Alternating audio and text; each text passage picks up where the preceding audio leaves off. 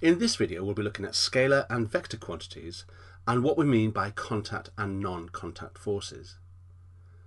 Scalar quantities have magnitude or size only. Scalar quantities do not have direction.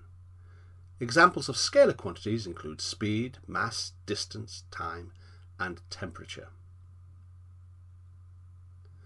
Vector quantities have magnitude and an associated direction. A vector quantity may be represented by an arrow. The length of the arrow represents the magnitude, and the direction of the arrow, the direction of the vector quantity. Forces are vector quantities. So here you can see that the larger the force, the longer the arrow.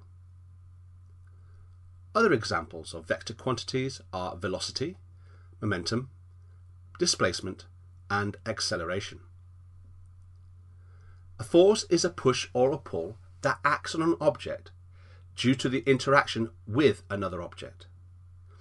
You should be able to describe the interaction between pairs of objects which produce a force on each object.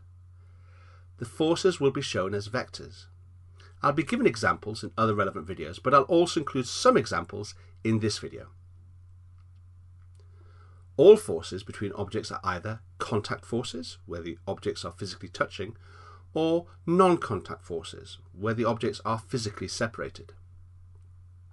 Examples of contact forces include friction, air resistance, tension in strings and springs, and the normal contact force. I better explain what we mean by the normal contact force. The normal contact force is what happens when an object is in contact with a surface. For example, when you stand on your floor, your weight pushes on the floor with a force. The floor pushes back with an equal and opposite force. That is called the normal contact force. Examples of non-contact forces are gravitational force, electrostatic force, and magnetic force. For example, the satellite orbiting the Earth in this picture experiences a gravitational force towards the Earth, even though they're not touching each other. By the way, the Earth experiences an equal and opposite force towards the satellite.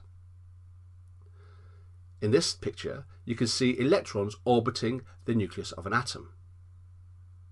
This is again is an example of a non-contact force. It's due to the electrostatic attraction between the positive nucleus and the negative electrons. Notice that the clip art has a mistake. The orange sphere should have no charge and the electrons should have a negative charge. Right, the keywords you're going to need to know for the exam are, make sure you know these, are magnitude, direction, contact, non-contact, physically touching, physically separated, scalar quantity, and vector quantity.